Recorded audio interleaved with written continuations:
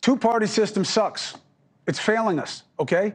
So Congress comes together, bipartisan border bill, all right, led by the Senate. All of a sudden, oh, no, we can't do it. Why? Because it's linked to Ukraine funds? No. Mitch McConnell says, the politics of it are changing. Well, what does that mean? Well, we're worried that if we fix or do something to help the border situation, it doesn't allow Trump to campaign on how screwed up it is as well. Wow. So you're not going to fix the problem so that the problem can benefit your party in an election. That is the game. And it is killing us because they prefer it to doing work for you. That's the truth. And I wish it weren't, but it is. Hence why the largest group of you says, I am not Democrat, I am not Republican, I am independent. It is a plurality of the country. It is the largest part of the electorate. Bobby Kennedy Jr. is running as one because his own party did not want to allow him in the process, okay? He is polling the best we've seen as that clear third choice since Perot, 92. And Perot absolutely influenced that race. And that's why Republicans hated him. Now, what does it mean for Bobby? Bobby Kennedy Jr. joins us now. Bobby, thank you for joining us. I'm sorry the timing got a little screwed up because we had that breaking news. Thank you for making the accommodation. One quick question before I get into these other two main ones. Where have you been? I feel like you haven't been in the media as much lately. Is this just on me or is something going on?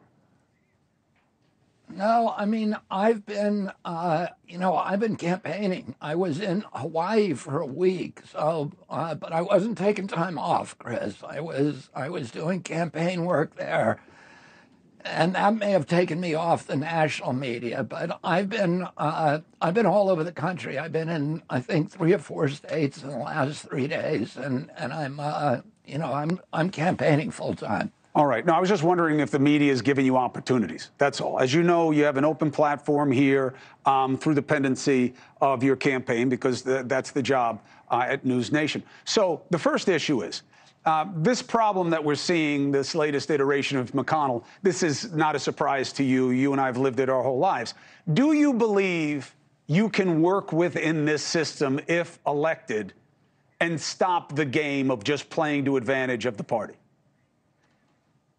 You know, I was listening to your introduction, and it occurred to me that during George Washington's farewell address, he warned that this kind of cynicism would overrun partisan politics. He warned the country against partisanship. He didn't want political parties because he thought that they would devolve into these creatures of self-interest, where people would put the impulse of partisanship ahead of that would subsume the patriotic impulses that we have.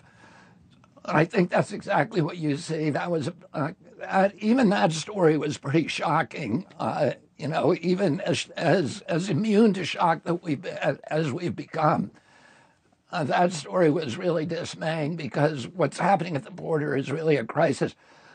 I think that I have an opportunity to actually break that logjam because right now any issue that comes before Congress is siloed into the Republican or Democratic camps, and the other side can't vote for it. And I think if we have an independent president who plays it right down the line, that it will give permission to senators and congressmen from both sides to actually do their job, and it will allow them to vote on bills that actually make sense for our country without punishment from their own party.